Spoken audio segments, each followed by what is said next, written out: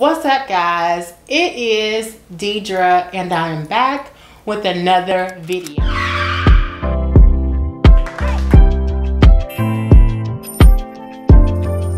So the other morning I was getting up and I was going to the gym and I decided to brave myself and get on the scale. And the only reason why I was a little bit hesitant to get on the scale is because I have not been following my meal plans the way that I usually am. Dirty keto, lazy keto nonetheless, until around just before Christmas, and I just jumped right in the pool of carbs, and I have been enjoying my life eating some good old carbohydrates. But I decided to get my life together, so I got on the scale and I was just so disgusted. So today I want to talk to you guys about 5 reasons the scale may not be moving the way that you think it should. Number 5, not enough cardio. And this is probably one of the ones that I can least relate to, because I love cardio. I love high intensity interval training. I like to run. I like to jump. I mean, I go to the gym at 4:30 in the morning, and I'm sure most of the people in the gym think I'm insane because I love high intensity cardio. I do it all day, every day. And not everybody's like that, but you have to make sure you're getting enough cardio in, because cardio is going to burn your fat. Okay, so get 30 minutes of cardio in at least 3 to 5 days a week, a minimum of 3, maximum of about 5. Some people I know get about 6 days of cardio in. Some people work out every day. Find what works for you and stick to it. Another thing about cardio, though, you want to give your body different variations of cardio. You don't want to jump on the treadmill every time at 3.5 and do a little walk. You know, challenge yourself sometimes.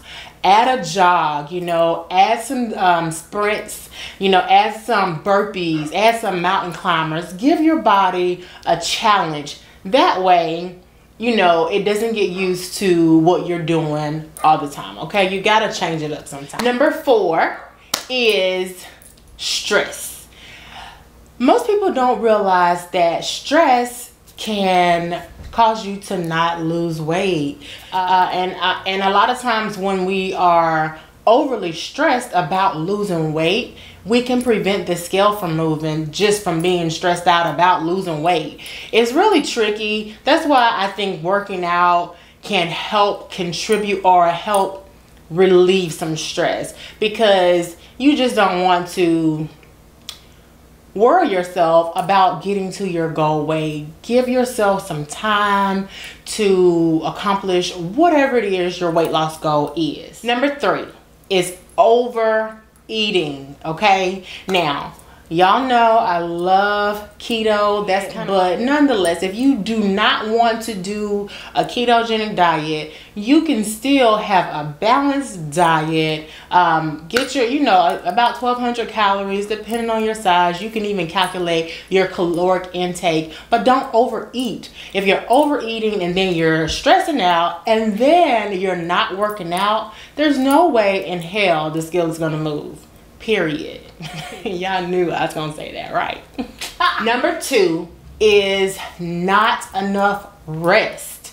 Like, you cannot run yourself ragged working out, stressing out about meal planning, working your 9-to-5 job or whatever your work schedule is, and not get the proper rest that you need so your body can change. Just like you want to work out, if you want to go to that gym, your body needs to rest to catch up to exactly what you're doing. So rest. It is probably one of the most important steps to seeing that scale move the way that you and I want it to. Number 1 reason why your scale won't move, and I am telling you this because I know it to be true, is not enough water intake. Okay, if you're barely drinking a glass of water a day, your body is going to retain all the water that you have. when you get enough water into your body, it's going to release it. So you will see those numbers drop quicker because your body is not retaining water. So drink your water and mind your business. I wanted to give you the 5 reasons why your scale may not be moving.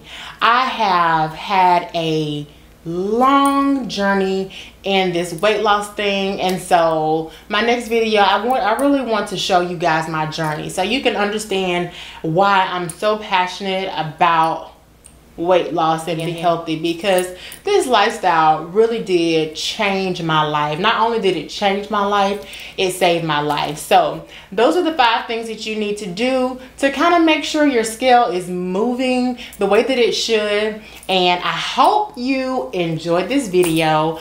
Please give it a big thumbs up, hit the subscribe button, and I'll see you again on my next video.